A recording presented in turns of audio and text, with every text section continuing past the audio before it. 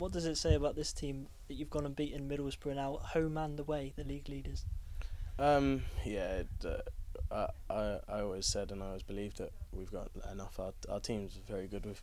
I know everyone says this, the table don't lie, but I think there's been a few cases of we've been a little bit unlucky, and you know, yeah, at the end of the day, you can't look at the past. It's all about the present, and our aim is to get out of this and move up the table, and that's what we've been trying to do, and that's what we'll continue to try and do.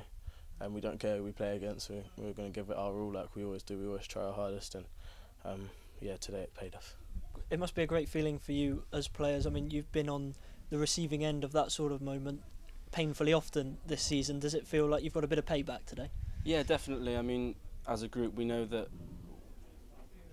in the last 5-10 minutes of games, we do come under pressure, and today we showed that we can do that. Obviously, I think there was 9 clean sheets in a row that they had. So for us to go and really apply pressure like we did today and throughout the game, really, and obviously get the late winners, it was an unbelievable feeling. You could see by the reaction of the lads how much it meant to us today.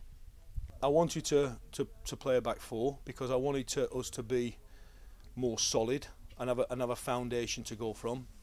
I couldn't play 4-4-2 because of their 3 midfield players. If I'd have done that, we'd have got murdered.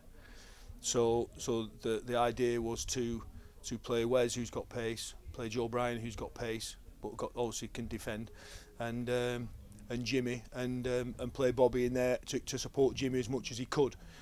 But every one of the 3 midfield players had defensive duties, and you know, I did say to them before yesterday that this is what they're doing, and kind of make it simple for them really, and not complicate it too much.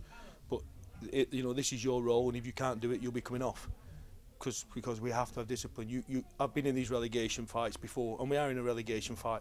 I've done it as a player, and I've done it as a coach. You know, and what you need is to do the basics, and the basics have to be done right. You can't take shortcuts, not where we are. And I thought today they were great.